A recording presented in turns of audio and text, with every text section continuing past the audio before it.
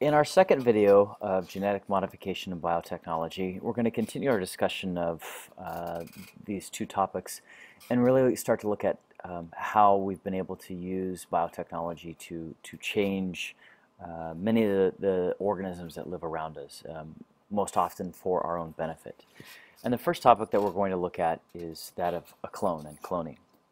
A clone does actually happen naturally in nature. For example, garlic is a single garlic bulb through photosynthesis is able to produce energy to grow a group of bulbs that are genetically identical. So that's creating a clone. Strawberry plants would also be an example of a clone. And so we actually do see in nature clones be produced. This would also be an example where this could occur through asexual reproduction. And a definition of a clone is a group of genetically identical organisms or a group of cells derived from a single parent cell.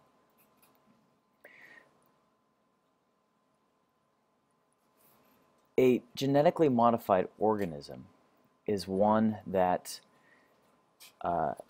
is an organism whose genetic material has been altered by genetic engineering techniques. And an example of this would be glowfish. You've probably or hopefully maybe seen glowfish before. Glowfish are fish that have had a sequence of DNA, a specific gene that causes them to glow, inserted into their genome. This glowing gene is often derived from jellyfish or other marine creatures, sea anemones sometimes, different types of coral. They have a gene that produces a glowing color. And if this gene is extracted and inserted into the embryo of originally zebrafish is what was first used to make these glowfish, the fish are then able to glow and have offspring that are able to glow because that gene gets passed on. We've been doing this for a number of years now with different crops, and it's becoming more and more common and a topic of discussion. Most recently in Oregon and Washington, there have been measures on the ballots that have required the labeling of foods that contain genetically modified organisms. And so it's a very kind of hot topic in science and in biology and in society. GMOs are possible because the amino acid sequence of polypeptides, of proteins that is translated, is maintained when genes are transferred from one organism to another. And this is all because the genetic code is universal. Each living species on the planet, its DNA is made up of 4 different types of nucleotides: adenine, thymine, guanine, and cytosine. Those 4 different nucleotides are put together in different orders or different sequences or different amounts, and that's what creates all of the wide diversity of life on planet. It's just the combination of those 4 different nucleotides. Because they're all the same, because living species are all made up of the same genetic material, the same genetic material is used, it's possible to take the gene from one species and transfer it to another because that genetic code is universal. And so there's quite a few different uses of GMOs. And one of those, for example, would be inducing salt tolerance in tomato plants, the synthesis of beta-carotene in rice. And beta-carotene is the inactive form of the precursor to vitamin A. And so rice has been genetically modified. It's called golden rice, to be able to have or produce vitamin A. And so in countries where a large proportion of the daily calories are coming from rice, and there's an inability to ingest enough vitamin A, by eating or consuming this golden rice, the idea then is that these individuals, these people, would be able to get their vitamin A just by eating the rice. There's been a lot of debate on whether this is successful or not, but that was the original idea. Another form or use of GMOs is herbicide resistance in crop plants by discovering some natural herbicide pest resistance in some different species, in some bacteria species, and genetically modifying the crops. The crops could then be sprayed with pesticide, and not and that spraying of pesticide would not have an effect on them. And a final example is the induction of factor IX human blood clotting in sheep milk, and so this would then allow this human blood clotting to be consumed via sheep milk. So there's lots of different uses of GMOs, and we probably haven't even really scratched the surface of how we could use GMOs in quite a few different ways. There's lots of pros and cons to the use of GMOs in crops specifically. There's a potential for an increased crop efficiency, herbicide tolerance, as previously talked about, improved crop quality, and also the production of biofuels. Some of the potential cons of this would include inadvertent transfer of allergens, unforeseen effects on non-target organisms, and the escaping of modified genes. And we've actually seen this happen here in Oregon. We've seen situations in where some of these modified genes have been planted in a single farm or field, and those modified genes have then been found in other fields of the same or different species. And so that kind of is a cause for concern. One of the other big concerns is we don't really know what effect GMOs have, both on our health for crops that we eat or for the environment, because they really haven't been around that long. So we're not really sure exactly what's going to happen. And so that's also a cause for concern. Getting back to the topic of cloning, it is possible to clone organisms, and this is probably most popular in the cloning of Dolly the sheep that you've probably heard about. Cloning at the embryo stage is taking pluripotent cells, separating them, and grown in surrogate mothers.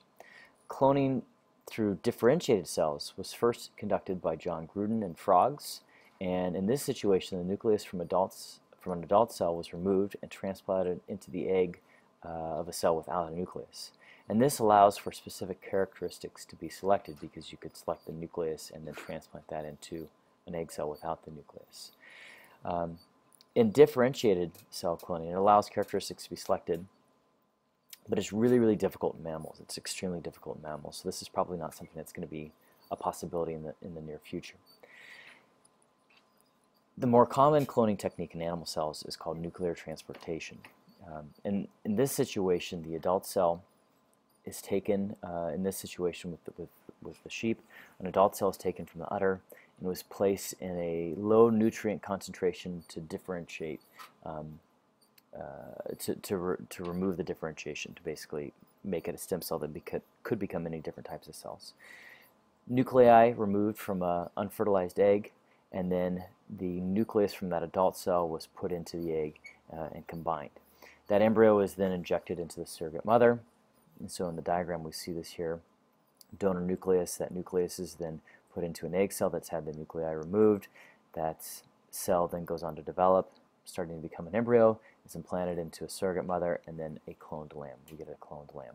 And this is actually how Dolly the sheep was made. So getting back to looking at the topic of GMOs, the question then is how can we get a gene into another organism? And as we talked about, when transferring genes between species, the amino acid sequence of polypeptides is unchanged, because genetic code is universal, and again, all organisms have the guanine, cytosine, adenine, thymine, or uracil and RNA. One of the ways that genes can be transferred is through a process using something called a plasmid. And E. coli contain plasmids, which are small circles or chunks of DNA in a small circle. And bacteria use plasmids to exchange genes so that they actually naturally absorb them and incorporate them into their own circular DNA. And so we can use this as a way to transfer DNA. We can use plasmids as a way to transfer DNA between species. And how this works is the plasmids can be removed, and they can be cleaved or cut by restriction enzymes at a specific target area. Once that DNA has been cut, DNA from another organism using the same restriction enzymes can be then inserted into that plasmid using DNA ligase, and then that recombinant plasmid can then be inserted into new host cells and cloned. So we can produce multiple copies of this. So here's a nice image that helps to kind of illustrate this process. Here's our bacteria cell, and here's the plasmid. And so the plasmid is removed from the bacterium, and the tDNA in this case is cut out by a restriction enzyme. So this portion of the DNA of the plasmid is removed. This is cut out, and then the foreign DNA is inserted into the tDNA of the plasmid. So this is representing the chunk of DNA that we wanted to put in there. The plasmid then is reinserted into the bacteria, and the bacteria is then used to insert the specific gene, the tDNA carrying the foreign gene, into a cell. And in this case, that cell is a plant cell. And so when that plant cell then develops and grows, it has that gene, and it can express it as a new trait.